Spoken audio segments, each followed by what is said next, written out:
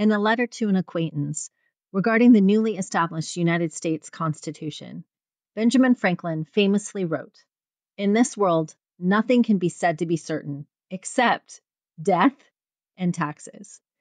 And if we were only to look at this world, this earthly realm, that would seem to be accurate. However, may I submit to you one more certainty in life: temptation. It can be used as a synonym for the word entice, which means to attract artfully or adroitly by arousing hope or desire. And let's just be super honest here. It's a phenomenon we all experience.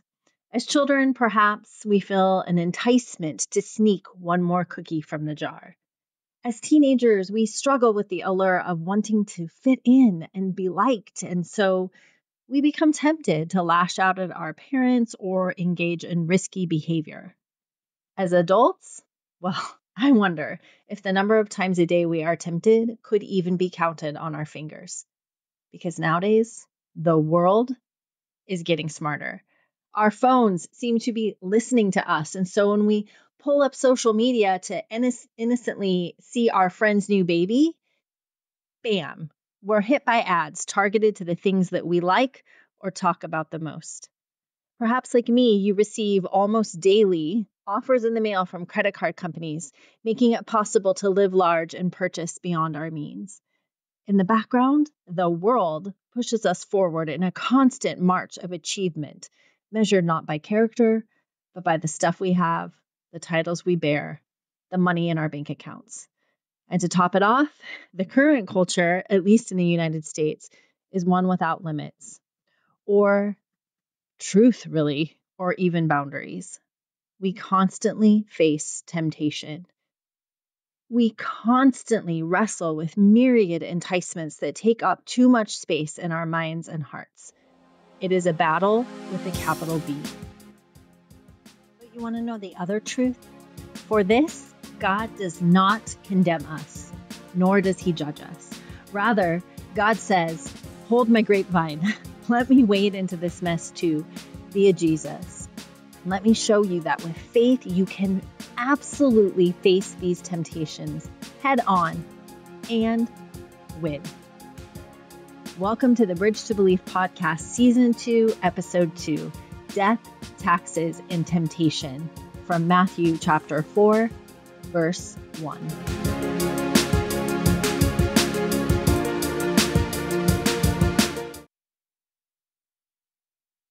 Hello, everyone, and thank you for joining me. I'm your host, Reverend Kimberly Constant, and the pastor behind the Bible Study Cover to Cover and The Bridge, which is our soon-to-be-launched online worship community. And this season of the podcast, I'm offering weekly deep dives into verses and passages. These happen to follow along with the content in my Bible study, Emmanuel, and they also provide weekly reflection for our online faith community, The Bridge. If you would like more about these offerings, you can find the information on my website, KimberlyConstantMinistries.com. So today's deep dive comes from the Gospel of Matthew's account of the temptation of Jesus in the wilderness by the tempter himself, Satan. And before we unpack Jesus' temptation, we've got to discuss Satan. He is one figure in the Bible who often is greatly misunderstood and or misinterpreted. He's either relegated to a character of mere myth, or he's elevated to a level of power that he does not possess. Satan tends to be dismissed either with a laugh of embarrassment that anyone would believe in such a fairy tale, or he becomes the thing that we fear so much that we don't want to talk about him or even mention his name. So first, let's address, who is Satan? Is he real? And if so, how much power does he have? Well, he first shows up in the Bible in the Old Testament, where we find that Satan isn't a common name, it refers to a title. Except for one verse in the books of the Chronicles, the Old Testament writers call him the Satan. And if we translate that from the original Hebrew, we might say something like the accuser or the slanderer or the adversary. And this ne'er-do-well, the Satan, shows up in some of the writings of the prophets. He shows up in the Garden of Eden disguised as a talking serpent. And he shows up in the book of Job, the oldest of all biblical texts. In all of these, the Satan functions as an accuser by way of temptation. That is his method for trying to achieve separation between humans and God, between humans and other humans, and even between humans and creation. It's been the Satan's goal since humans were first put on this earth, and the Satan will keep on trying until he's thrown into the fiery lake of damnation for all eternity. Why? Well, as we'll read later in our New Testament studies, Satan was once an angel in God's kingdom. Now, angels are a separate and distinct group of beings. They were created by God to serve God in the heavenly cosmic realm. They are not humans, although they do come to earth at times. We see it in the Bible. They do interact with humans.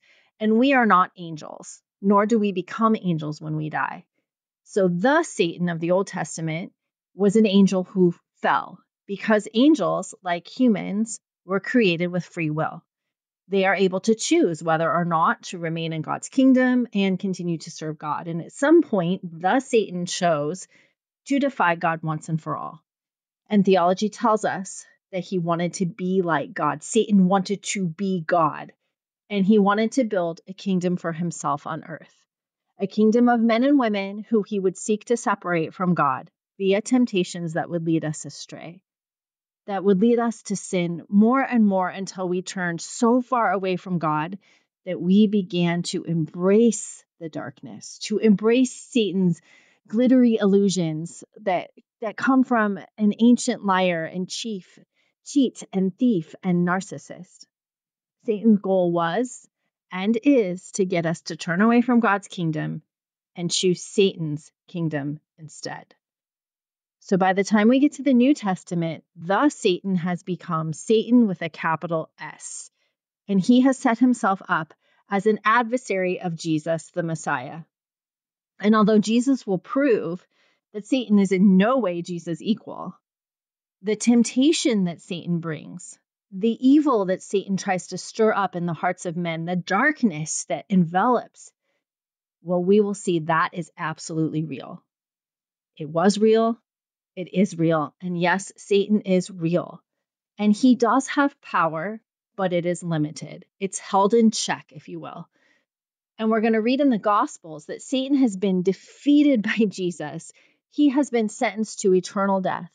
And that's a punishment that will be carried out when Jesus returns to execute judgment and make God's kingdom fully manifest. So the first mention of the now proper name Satan with a capital S is in the account of Jesus Christ. And it comes fairly early on, just after Jesus is baptized by John in the Jordan River, having received the affirmation of God his Father, as well as the power of the Holy Spirit. It's a beautiful moment. And then in Matthew chapter 4, verse 1, we read, "Then Jesus was led by the Spirit into the wilderness to be tempted by the devil," Satan. So following that amazing moment in Jesus' baptism where we first see evidence of the triune God of Christianity, Satan strikes. And God allows it. It's part of Jesus' preparation for ministry. It's a chance for Jesus' righteousness to be proved. So God's Spirit leads Jesus to the place where this trial will occur. But what we also note is that Jesus was prepared because he stayed connected to God. We read in Matthew that for 40 days and nights, Jesus fasted. And Luke tells us during that entire time period, Jesus was being tested by Satan in ways that go unmentioned. And at the end of it, naturally, Jesus is hungry. Can you even imagine? I can barely go 4 hours without eating. I can't imagine anything more than that. And so Satan misunderstands. He sees Jesus' hunger as weakness, but it was not, because Jesus' fasting was intentional. It was a means of preparation. It was a way for him to connect to God and tap into his spiritual power via the Holy Spirit. And so the hunger that resulted didn't deplete Jesus. It actually made him stronger because He became more aware of God's presence. He became completely reliant on God's presence to sustain him in that wilderness as hunger reigned and darkness descended.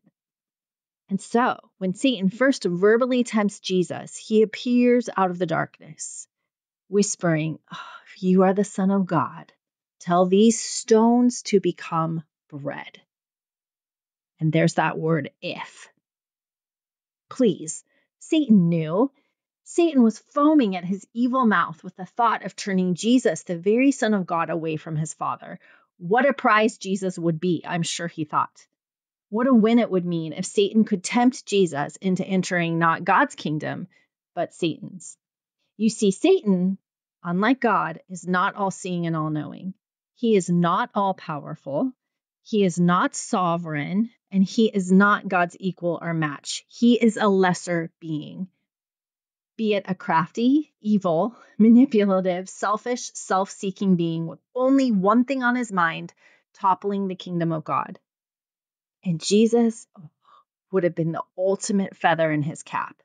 I'm sure Satan imagined that the whole world might turn to him if he could secure Jesus. And so he attacked, both, if you notice, physically and spiritually. Hungry, Jesus? Make your own food.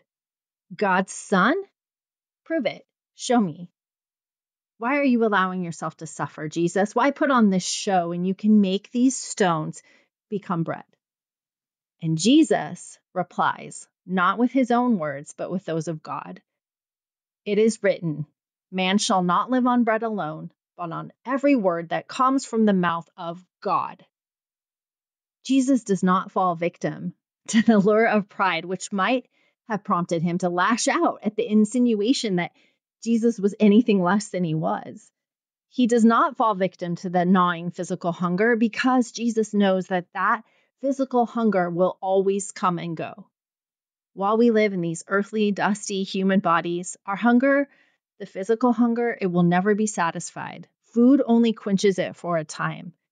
But spiritual hunger, it absolutely can be filled when we seek the right spiritual food, which is the Word of God. It's the absolute fundamental truth. And it's about God and us and this beautiful and broken creation in which we live. And now that's not to say that our physical hunger doesn't matter, because it does. And later in Matthew, Jesus is actually going to tell us just how much God cares about all of our physical needs. But our spiritual hunger, filling that has eternal implications. So round one, Jesus with 1 and Satan ends up with 0. So he tries again. Satan brings Jesus to the highest point of the temple in Jerusalem, and there they survey the holy city of God before them. This is the place which the prophets foretold would become the pinnacle of creation and the source of living water. And Satan repeats that word, if. If you are the Son of God, he says, throw yourself down from here, because you know the angels will come and save you. The idea being that if Jesus were to catapult off the temple, he would arouse the attention of the people gathered there for worship. They would see his angelic rescue and know that he was the Son of God. So in a way, Satan was offering Jesus a bypass of the difficult ministry that lay ahead. Again, the attack was both physical and spiritual. Satan insinuating that there was no need for Jesus to waste his time in ministry to a hard-headed people who wouldn't believe him.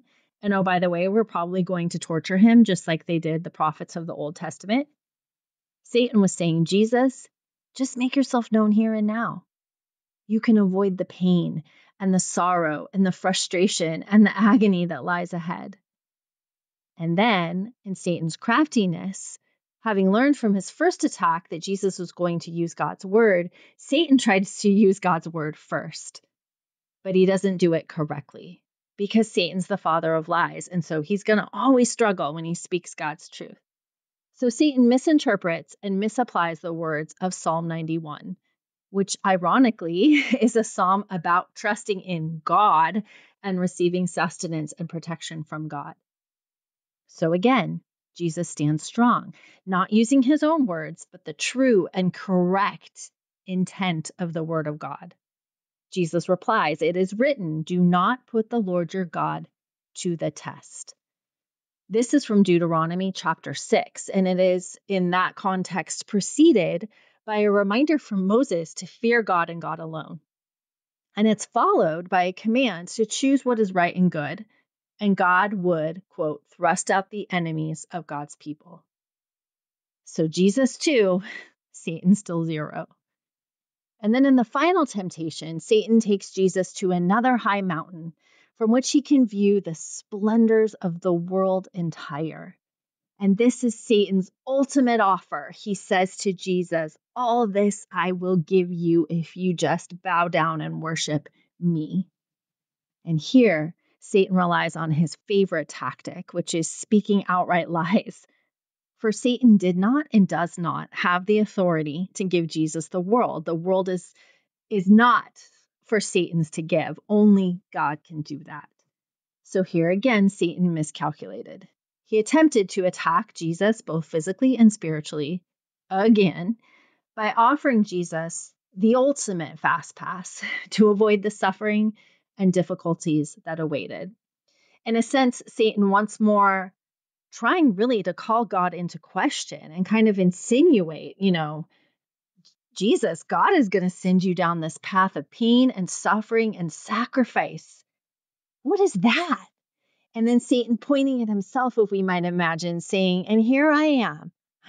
I'm offering you a shortcut to power and authority and glory. And it doesn't involve any pain or suffering or hardship." Oh, that's tempting. But as we see, Jesus does not fall for the lie because Jesus knows the word of God. He knows the truth of God, and he is connected to God. And so Jesus speaks for the first time his own words, "Away from me, Satan." And this is followed by another quote from Deuteronomy, "For it is written, worship the Lord your God and serve him only." Because Jesus is full of God's Spirit. After his baptism, he had received the Holy Spirit. He's connected to God via the spiritual discipline of fasting, and I imagine prayer as well. He knows God's word, and Jesus knows that the path of the Messiah is a path of the ultimate suffering servant, because Isaiah prophesied that, and he knew God's word. Jesus knew that his purpose on earth was not to elevate himself, but to humble himself and become a servant king. Jesus' purpose on earth was not to worship the devil, but to destroy the devil. And Jesus' purpose on earth was to deliver all human beings from powerlessness by redeeming and restoring us and empowering us with God's Spirit so that we might follow Jesus' example and resist the temptations of Satan, fleeing from evil, turning from darkness, and embracing the light of God. We will read in the first letter of John, chapter 3, verse 8, that, quote, "The reason the Son of God appeared was to destroy the devil's work, which is sin." And that destruction began right there in the wilderness, in that one-on-one confrontation between Satan and Jesus, in which Jesus won and showed us all how to win. For Jesus was victorious in his human strength. Had he tapped into his divinity, had he made those stones become bread, had he thrown himself from the temple to be saved by angels, had he worshiped Satan, he would have lost. But it was not God's will for him to tap into that divinity. It was God's will for Jesus to bring the gospel message through the humility of a human life. It was God's will for Jesus to rejoice and suffer and grieve and laugh, to love and be rejected as we all are and will be in this world. It was God's will for Jesus to sacrifice himself for our sake so that we could know the deepest and most fundamental truths of God. God loves us.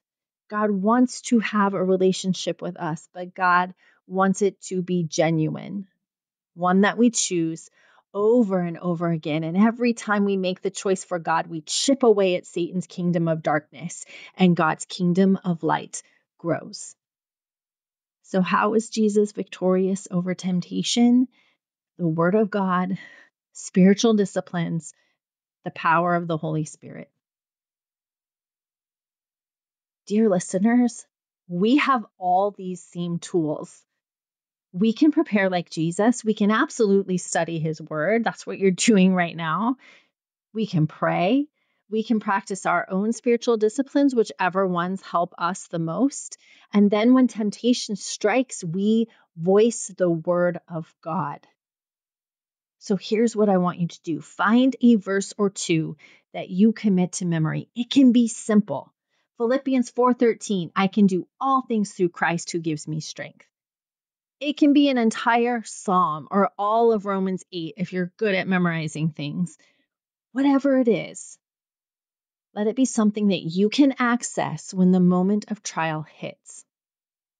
Likewise, when temptation comes, turn on worship music.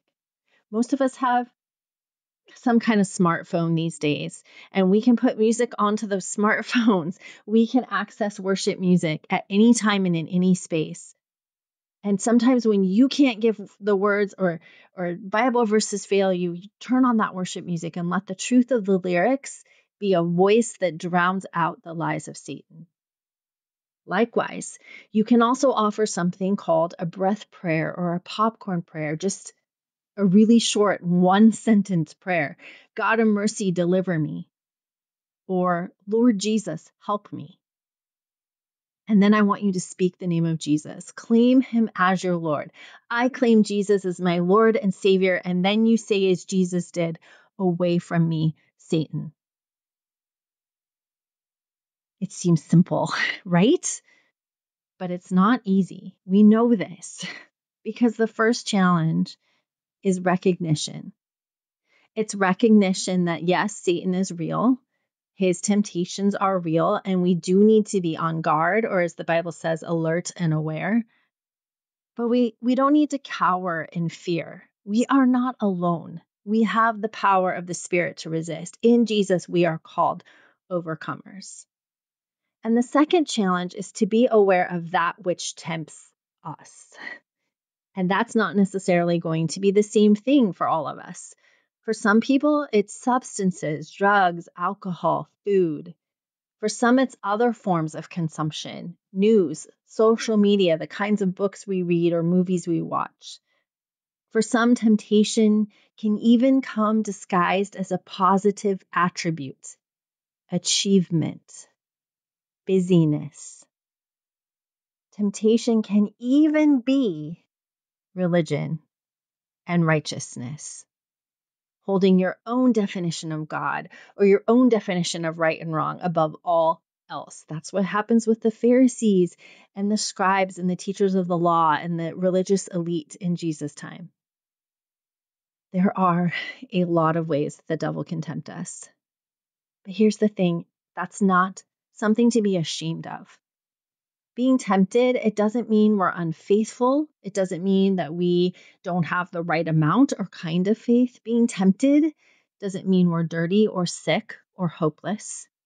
It's just a reality of what it means to be human. It is part of our journey of faith. And so we have to be careful not to take shame upon ourselves and not to shame others, because sometimes we can slip into this mode of deciding what temptation means for other people. If I'm tempted by this, then no one else should do it either. And that can be wrong too. We're actually going to see Paul talk about that in some of his letters. Some people, for instance, can buy an entire box of chocolate chip cookies and only eat one. I don't know you in real life if that's you, but that's amazing. I know better. I don't buy the cookies because I know I will eat the entire box while I sit on the couch and watch the spring baking show. Temptation is personal in its detail and yet common in its existence. So please take care. Let's all of us take care to not feel ashamed, but also to not worry about anyone's temptations other than our own. We don't need to hide the fact that we get tempted. I think there's power in just coming together and saying, yeah, I'm tempted by things. But also we want to make sure that we don't make someone else feel bad if they're able to buy, like I said, the box of cookies without eating the whole thing. So as we consider temptations, There's a lot to ponder, but here's a good place to start. I submit it's to begin to cultivate an attitude of humility and submission.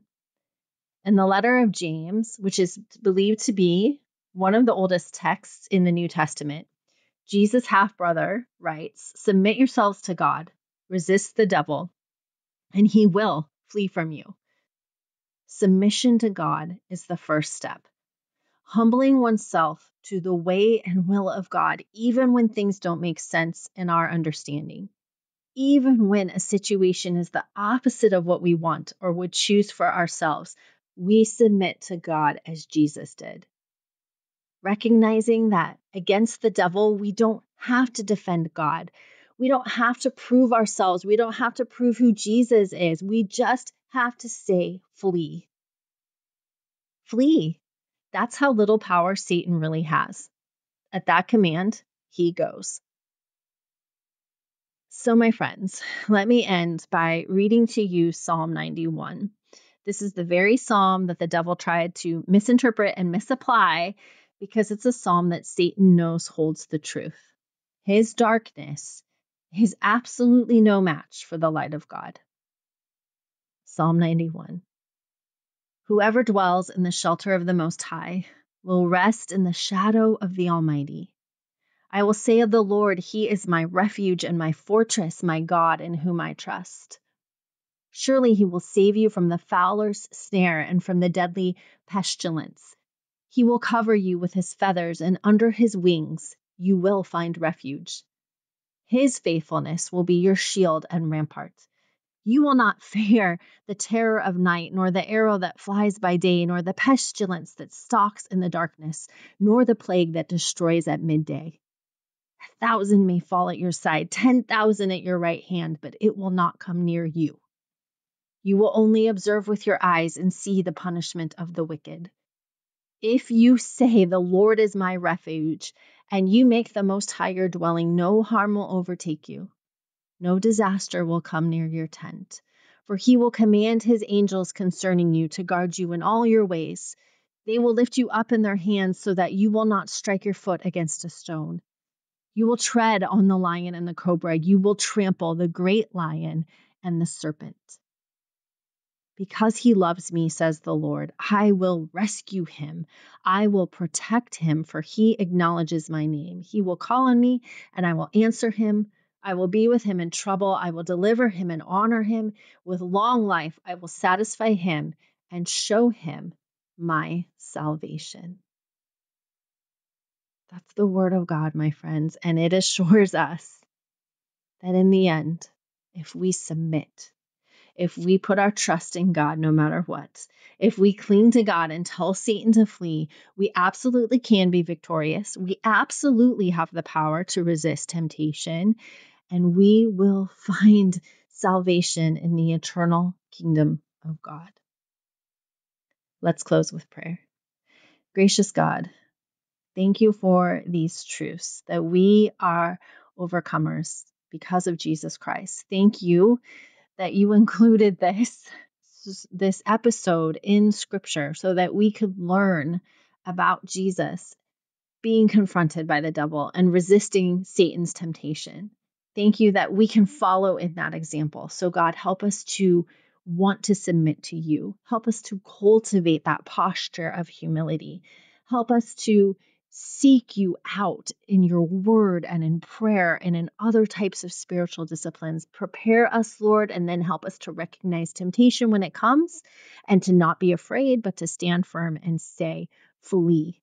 For I know Jesus Christ is my Lord and Savior. We love you, Lord. And we pray this in the powerful and strong and mighty overcoming name of Jesus Christ. Amen and amen. I'll see you next week.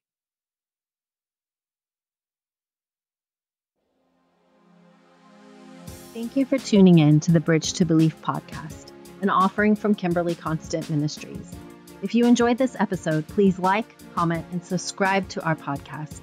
For more information about our ministry, including The Bridge, our soon-to-be launched online worship community, and our flagship Bible study, Cover to Cover, And to register for our current Bible study, Emmanuel, a study of the New Testament, please visit www.kimberlyconstantministries.com.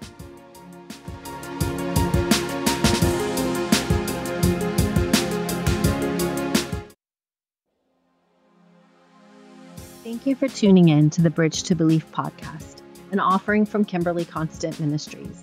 If you enjoyed this episode, please like, comment, and subscribe to our podcast. For more information about our ministry, including The Bridge, our soon-to-be-launched online worship community, and our flagship Bible study, Cover to Cover, and to register for our current Bible study, Emmanuel, a study of the New Testament, please visit www.kimberlyconstantministries.com.